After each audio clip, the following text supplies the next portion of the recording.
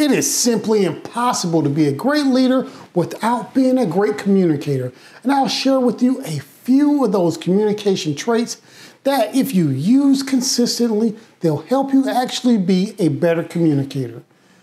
Hey, if you don't know, I've been a communicator for more than 25 years, so I'm going to share with you some of the stuff that I know. It is the ability to develop a keen external awareness that separates the great communicators from those who muddle through interactions.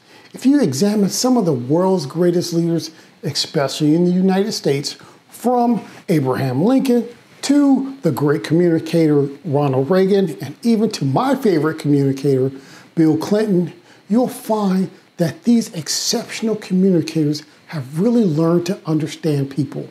And look, they might be talking about ideas, or they might be talking about policies. No matter which one it is, they're all filled with emotions and aspirations that they spark in the people they're communicating to. See, they realize that if their message doesn't take deep root into their audience, then they won't end up being the champions of it. I don't believe that it comes to any great surprise that most world leaders spend an overwhelmingly amount of their time in actual interpersonal communications situations. I don't believe it comes to a great shock to a large number of people that organizations and a lot of our personal problems also come due to poor communications. You know, the skills and knowledge you acquire are only valuable to the extent that they can practically be applied when you actually need them. And the number one thing that great communicators have in common is they possess a heightened sense of situational and often contextual awareness. See, the best communicators are great listeners and astute observers of people. Oh yeah, great communicators are skilled at reading people and groups, and they get a good sense of the dynamics of the group, the attitudes of the group, and really they understand the values that they're trying to communicate with them. Not only do they read the environment very well, but they also possess this really uncanny ability to adapt their message to the people in a way that they'll actually, receive it, but they do it without missing a beat and without compromising the message that they want to get across. And you know what? It's not about the messenger. And that's really important for us all to understand. It's not about the messenger. It is 100% about meeting the needs and the expectations of the people you're communicating with. So you might be asking, how do you know when your skills have matured to the point where you've become an excellent communicator? Well, the answer is you'll have reached that point when your interactions with other people have consistently shown these 10 principles. So I'm going to talk about it. Let's get at it. Hey, I'm Rob Johnson, and welcome to the Legacy Gentleman channel. And like I said, there are 10 things you need to consistently see to show yourself as an excellent communicator. Number 1, do not speak with a forked tongue. When people have a sense that a leader is trustworthy, they're actually willing to invest and take risks in ways that they would not be willing to do with a leader who has a reputation for poor character or lack of integrity. And look, while a lot of people do sometimes try to demand trust, you really can't do it. Trust is created when you earn it through honest actions and thinking and honest decision making. Look, keep in mind this, people will actually forgive you if they actually trust you, but you'll rarely see even forgiveness for little things where trust is absent. Number 2, get personal. The more personal and engaging a conversation is, the more effective it will be. Look, there's a great truth to that old maximum that people don't care how much you know until they know how much you care. Look, this classic business theory tells leaders to stay at arm's length. Look, don't do it. I say stay at arm's length if you want to remain in the dark about what's truly going on in the business. See, you'll only get the sanitized truth about what's happening with your people and within your organization. If you don't develop meaningful relationships with people who are supposed to count on you and who you're supposed to count on, it will never get into their heads that you're somebody that they can actually connect with. connect with people right now before it's too late. Number 3, get specific. So you need to learn to communicate with clarity. Simple and concise communication is always better than complicated communications. And I used to have this problem because I used to always want to show people how smart I was. And so I would have these long communicated conversations. And you know what? They just would always miss people. See, even more so today, time is critical to people and they want you to hit the high points so they can have something actionable to actually go on board. See, without understanding the value of brevity and clarity, it is unlikely that people will even afford you the opportunity to get on a granular level with the stuff that you actually need them to do. And honestly, they're probably going to tune out before you even get there. So, speak with clarity. Number 4, focus on the leave behinds, not the takeaways.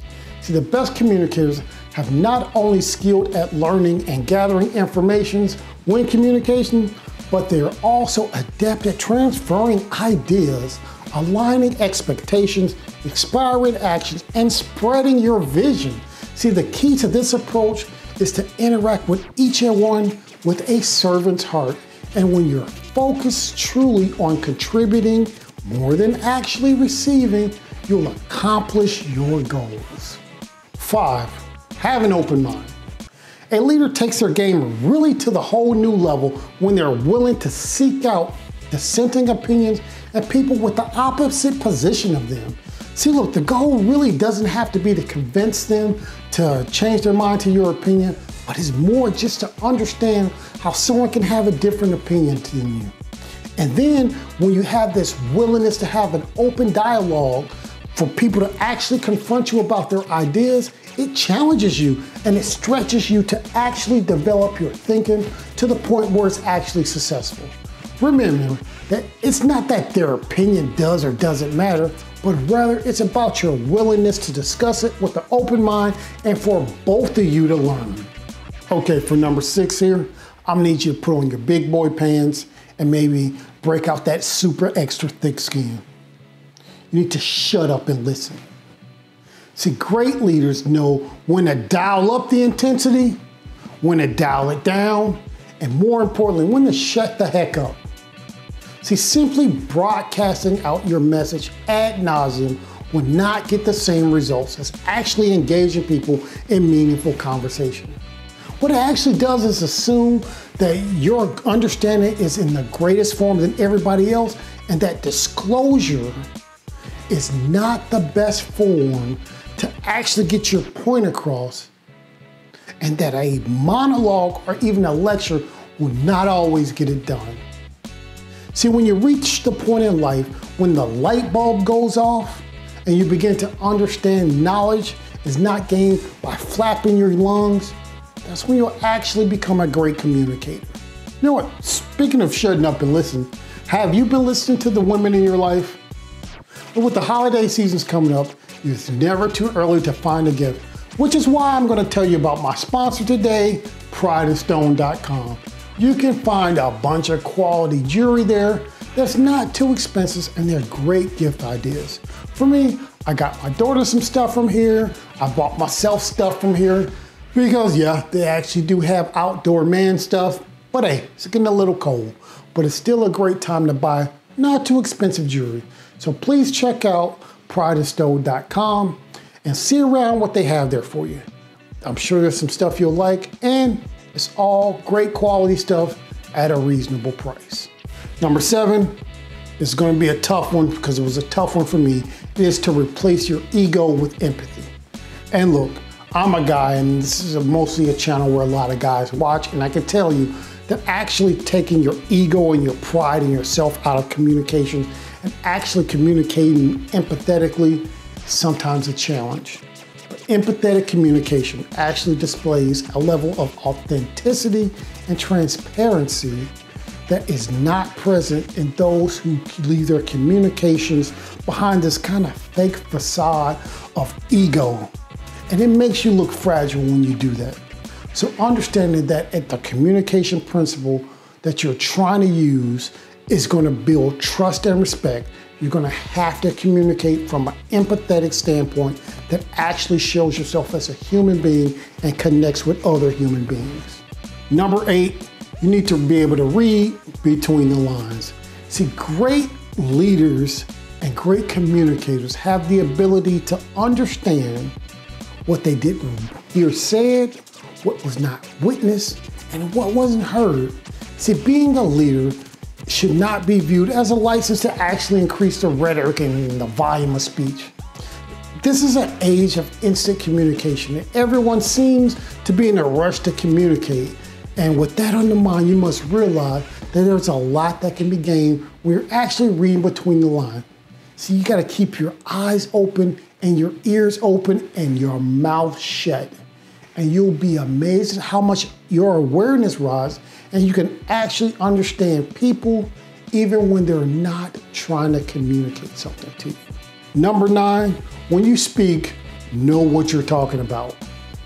You know what, in this social media age, that is a very rare thing to see, which is why I started off telling you that I've been a communicator for more than 25 years. See, we must develop a command over the subject matter we're actually talking about. See, most successful people have little interest in listening to people that they feel will add no value to the topic. And good communications is about the what and the how aspects of messaging so you don't fall prey to becoming a smooth talker who leaves people with the impression that they have no form or substance. And the 10th thing is something I think that's very much overlooked. And I think that you'll be successful if you learn this. It is to speak to groups as if they're individuals. See, leaders don't always have the luxury to speak to individuals. As I mentioned before, great leaders have a lot of interpersonal communications. But when you have the opportunity to speak to groups of 1,000 or 10,000s, you need to actually address that group like you're actually just talking to 10 people. Forget how big the auditorium is. If you followed all these other steps where you understand the audience, you can read between the lines, and you actually know what they actually value, you're able to actually make your message tailored to each individual in your crowd, whether they're men, women, children, black, white, or whatever. If you know them and you've established this rapport with them because you're speaking to them individually, you're gonna build trust and credibility. All right, gentlemen, to sum this up, whenever you have a message to communicate, make sure the message is true and correct, well-reasoned, and substantiated by solid logic that is specific and consistent. See, great communicators know that if they spend a little bit of extra time on the front end of the message, it will likely save them considerable amount of time and aggravation and possibly brain damage on the back end of it. See, most important of all is keep in mind that communication is not about you and your opinion. It's not about your opinion or even the circumstances that you're in. It is about the other people in the meeting, the people in the audience, about the people you're trying to communicate your message with and you bring value into the world. Do these things and you'll dramatically reduce the number of communication problems you experience in your life personally and specifically in your business. All right, gentlemen, thanks for stopping by. As I mentioned before, I have over 25 years of communication experience. If you have some more communication questions or just some communication topics you'd like to hear me talk about, please drop it in the comments. And until next time, go be legendary.